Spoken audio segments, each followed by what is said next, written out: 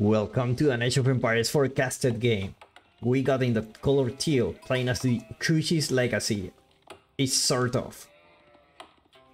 And in the color red, playing as the Ayyubids. It's Fate, Steel, and Gunpowder. Is it Gunpowder? Yeah, it is. And Gunpowder.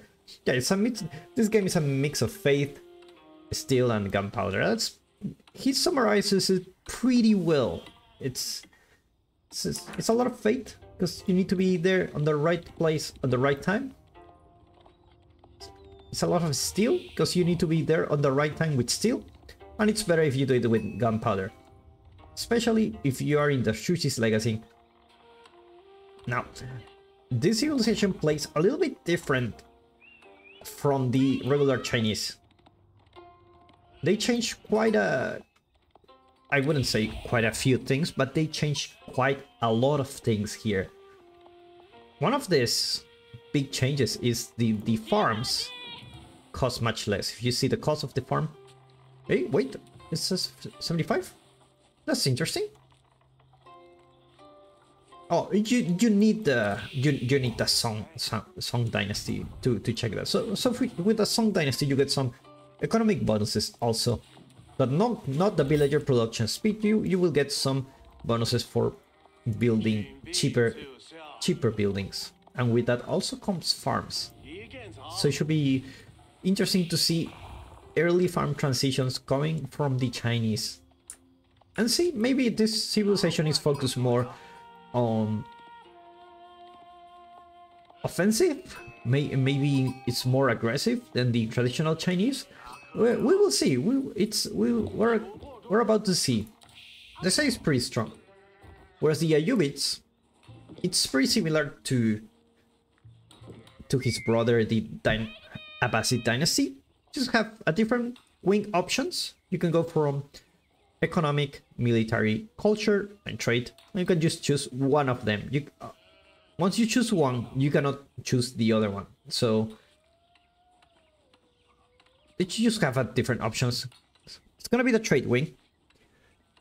So for this one, every 3 minutes a trade caravan arrives with a random selection of 4 favorable exchanges of resources and units. The quality of these trades is permanently set depending on the age at which the trade wing is constructed. Using the trade wing to enter later stage provides more lucrative trades. Oh, that's very interesting. I'm a little bit confused, to be honest. There's quite a lot of information. Not much I can guess from this other than trying it and see how it goes. And we see meditation gardens. Now this landmark is the go-to landmark usually for the Chinese, just because it gives you passive income based on your surroundings. So here you have wood, you have food. Does he get the gold? Probably he gets the gold. So if he does, he will get 3 resources passively for the rest of the game.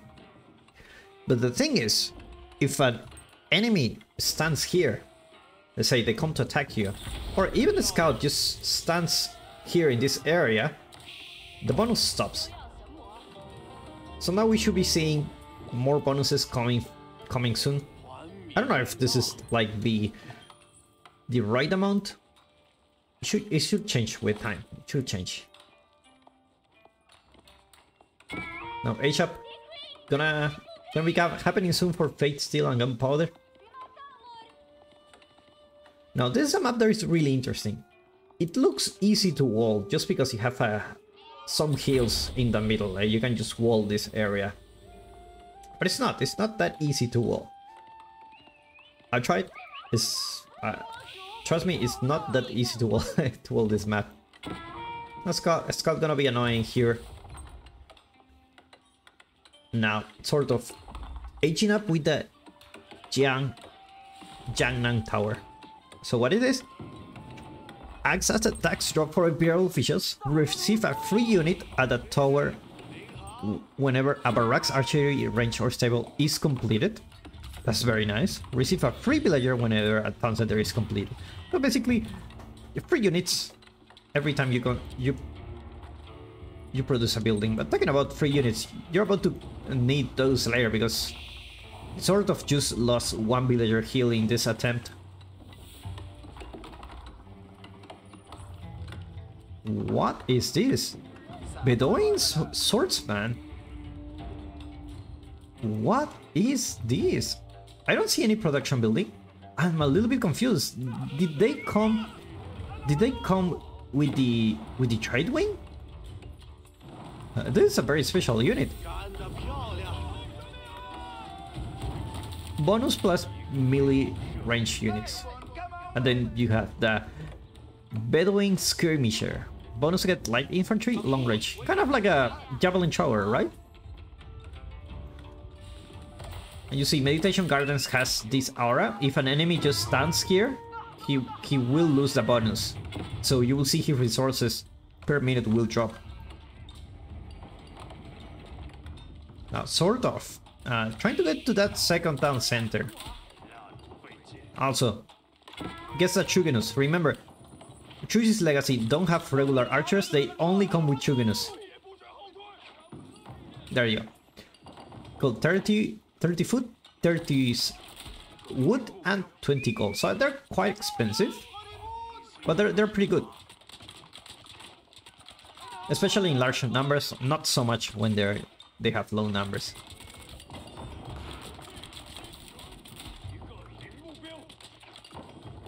More Chuginus joining the party. 5 so far. Should be able to defend this. Now, second town center going up. Wonder where's it gonna be? Sorry, not enough wood yet. Is he already built a town center? Not really. He could try to put it here on the deer. But you know, as the Chinese, you want to collect those taxes, so it really doesn't matter much where you put your town center. Except if you want to protect something. Protect some resources for some time. As long as you don't lose it, you're fine.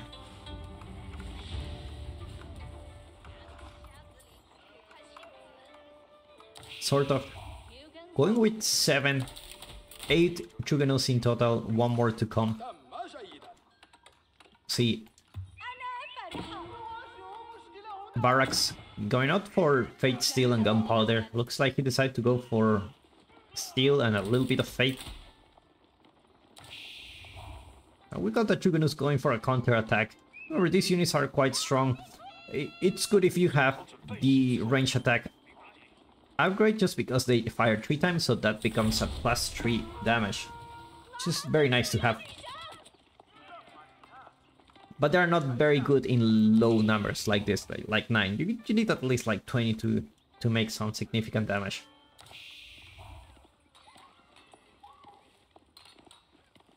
Now we see the Gulams joining the party. Sorry, is it Gulam? How come is... Oh, sorry. Fate, Steel, and Gunpowder already in the next age. Looks like it's gonna be the culture wing. Maybe chose the one that you can age up later, so he can go for Fast Imperial. Look at this scout, looks really cool.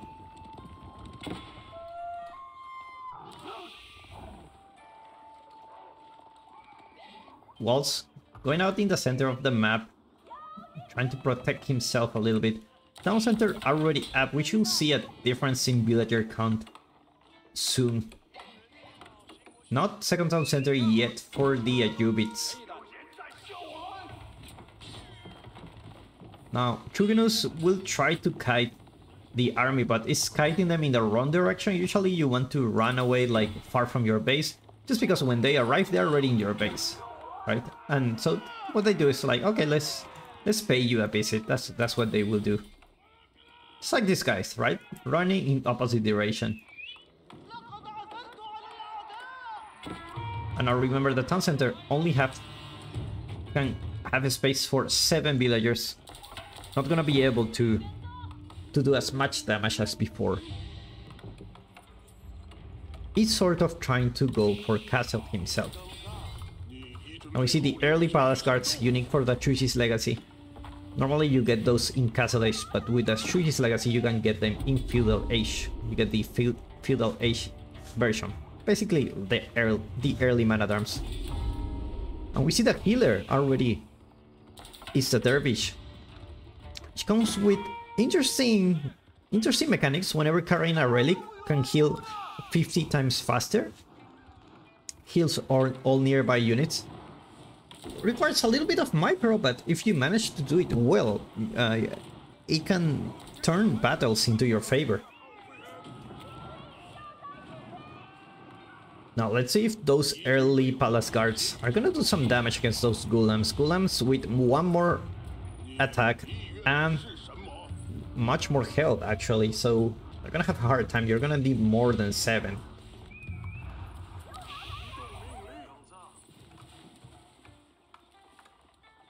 Ashab not coming very soon for SortOf. This doesn't look quite good actually. Let's see how he will defend. Looks like he will focus on the mining camp and grab a couple of units and go to the north to get some raiding. He should be able to get some units here.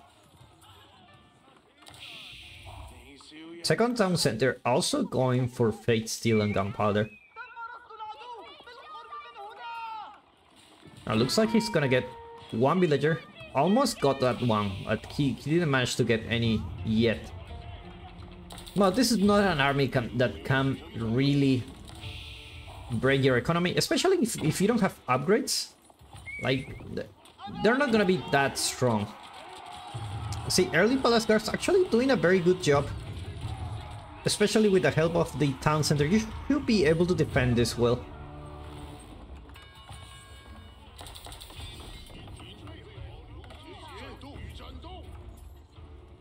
Now Fate Steel Gunpowder.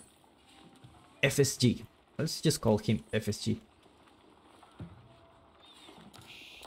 He's still around your base, so... No... The funny thing is, no military upgrades yet. Bad timing to build a wall here. The good thing is they didn't block the... They did block them. Early palace guards actually doing a decent job for the feudal pressure. This civilization can be actually a very good one to extend your feudal battles. If you want to extend them for longer periods of time, just go mass early man-at-arms, raid your opponent, got a couple of Chuganus to defend, and you should be good to go. And I guess that's what people are trying to do now. We see the first military upgrade going for SortOf. It's gonna be +1 armor for melee. Scammo gonna go down. And we're talking about 20 palace guards. Army value pretty close to each other. Also, military numbers. It's much more for SortOf, but keep in mind those are weaker units. Now the monks, the dervish, gonna be able to capture in the sacred site. Top, middle, and look like he's going with the relic here, so he can kill his army. The problem is, you're leaving your army alone. Let's see the kills. Let's see the kills. Will he be able to do it? Did he press it? Looks like he's pressing it. The units are healing. It went down. That didn't go as well as he expected. Looks like SortOf may be able to hold this up. No military upgrades yet for FSG. This guy just had too much faith here. That's why you need a gunpowder. You have the monks, you give the faith, you have the ghulams, and you just need the gunpowder to deal with this. Talking about gunpowder, Ayyubids have very interesting siege weapons that we haven't really seen yet in this match. Hopefully we will see them as the game continues. Now this monk left his relic inside enemy base, so that's one relic left in favor of your opponent. You have 2 here. This one will be very hard to contest because you need to go through here, and that's the town center. So he will get at least 3 relics if he decides to do so. He's already 2 relics There's one more here. He should be able to get it quite soon. Secret site in the south being contested. Now more military units going for Fate or Faithful guy. Got a few production buildings here and there. SortOf sitting with 3 barracks. Already doing his farm transition on the back. Very nice.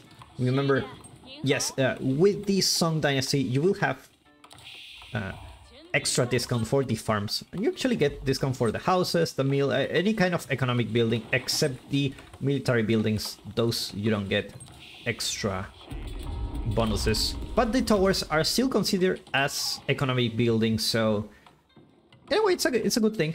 They cost 60 wood, so it should be a good time to put towers. They just cheaper. Like if you build 10, you just save 400 resources there. 400 wood that could have been gone somewhere else.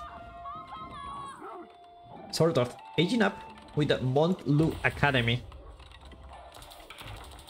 Imperial officials collect tax twice as often and also collect 20% of taxes as food. And also contains unique upgrades. I'm gonna show you soon when this is finished. But now, our faithful guy decides to strike again directly into his base. Like, why go here? You know, go to the main town center. That's all it matters. Gotta be careful not to lose the monk here. Not again. Now, crossbowman doing a really good job against those palace guards. Numbers not in favor of SortOf. Not any veteran upgrades yet. It's a really good timing for our faithful guy. Not a good timing for SortOf. You see, one of those upgrades gonna be regional inspection supervision by imperial official improved by from 150 to 300%. That's like the boss you didn't want to have at work. That's the kind of upgrade he's getting. These guys are gonna work 3 times faster.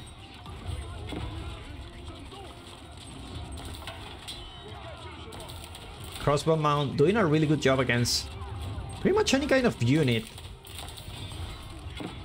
Palace guards already yeah, they're already palace guards, so they're the stronger version. No +1 range armor for SortOf. That's very interesting. He didn't go for much military upgrades. But neither his opponent. He's just getting +1 range attacks, so they're pretty equal in that sense. See, villagers going down, 9 in total so far. A lot of destruction, destroy value here.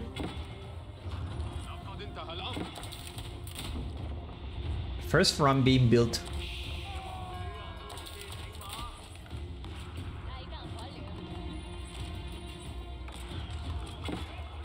Raids coming from every side of the map. Second ram being built here.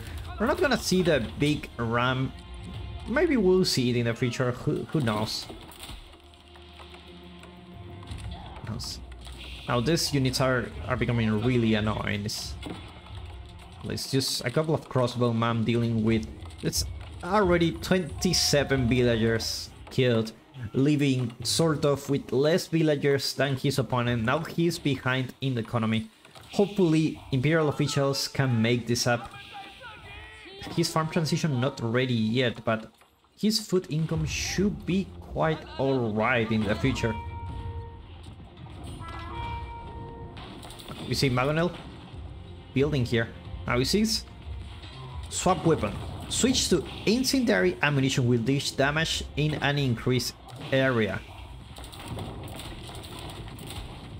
So basically this one with the fire it will just be a big area, and without the fire it will just be like a small area, just like what you had before. And looks like the Jiangnan Tower is gonna go down. Take a look at these upgrades here. One of those we already see.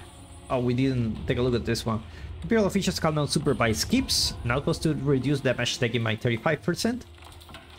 An Imperial official limit increased by 2. Grants an Imperial official upon completion. So it's basically, it's a civil full of taxes, and now you see rams. Sorry, not rams. They swap the weapon to get the fire here. Have a greater range. You see that the archer range also getting damaged here, just by a little bit. Imperial official do what he does best, collecting taxes while in the middle of destruction. So far, the numbers for SortOf are not looking good here. Not many military units here. Juvenus not with veterancy here. We see Springles, but only one of them. You need much more than that. SortOf already with a good food economy, but do not have much production yet. Most of his wood went into farms, and now he's in a position where he don't have the army to defend. I know Fate Steel and Gunpowder is gonna retreat. Interesting decision. I mean, he has the siege, he has the units, he has more units at least. He just needs to cause more damage, and eventually these units will start decreasing.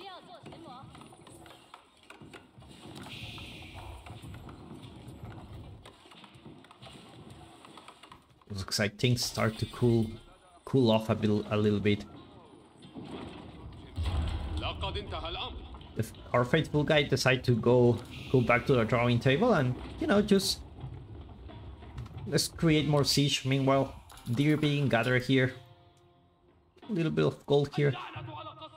Still a lot of resources in the map to be contested.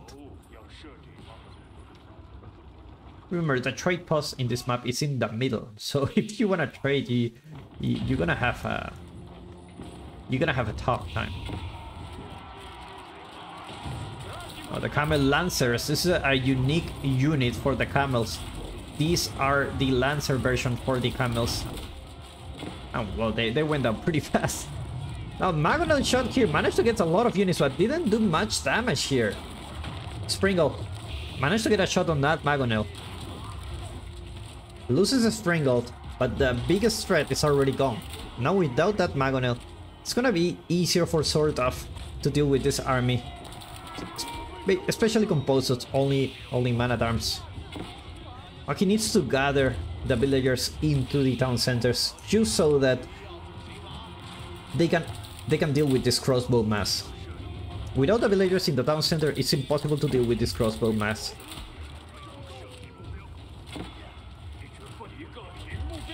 Just a bunch of crossbows here and a mix of Juvenus.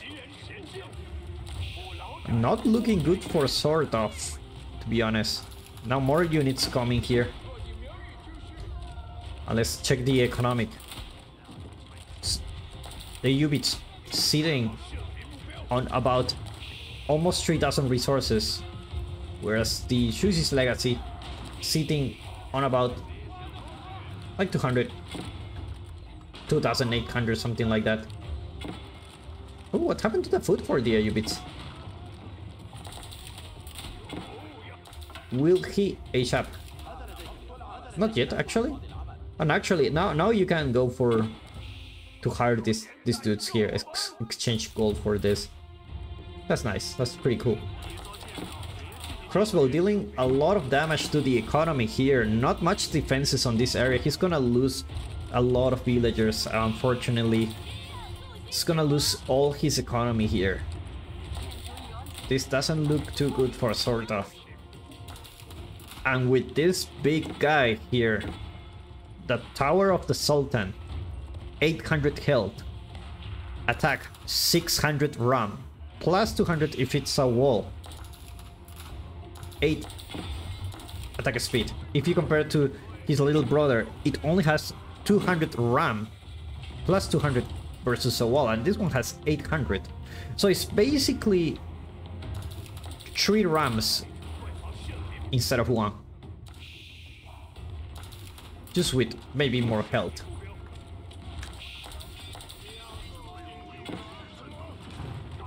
More economic upgrades. Going for the Ayyubids. And looks like with this push, now you need more than 3 guys to build this.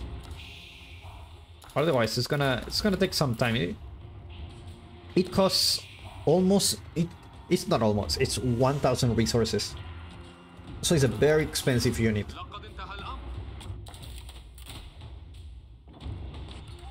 SortOf managed to get the gold in the back. He's pretty safe with the gold at the moment. But now we're gonna see the Tower of the Sultan in action with his little brothers here. Look at this, this is a massive. This is just a massive tower. Let's see how much damage it does. 5.6k. See the attack. Come on, give him some space. No space for the tower to attack. This is amazing. This is amazing. There you go. Blam. 2.8k. Let's see another one. There you go. 600 damage each hit. And with that, this town center should go down. I don't think the Sprinkles can do anything against this. This has too much health, too much defense. It's a very creepy unit. Look at how much you need at like 5 or 6 shots to take this out. Now more production buildings being destroyed for SortOf. Imperial official actually doing work here. If it wasn't for the Imperial official, oh my god. It looks so bad to see this destroyed. If it wasn't for the Imperial officials, actually SortOf will have a much worse economy. But Imperial official not in the right place. Not enough gold here.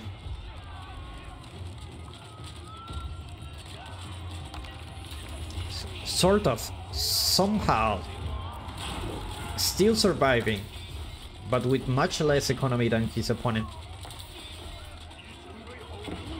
Talking about around 700 resources a minute. And with that, a landmark victory is approaching. Which is the last landmark? It's this one. The Montlu Academy. Does he know about it? Looks like he haven't scouted this one yet. Maybe it's a bug in the map. Or it's not. I don't know. Could be. I don't think the crossbows managed to get here, but looks like he will find the landmark here. Now no siege going for Fate Steel and Gunpowder. And SortOf decides that there is no way he can turn these things around. And GG gets gold. Thank you so much for watching, and we'll see you in the next one.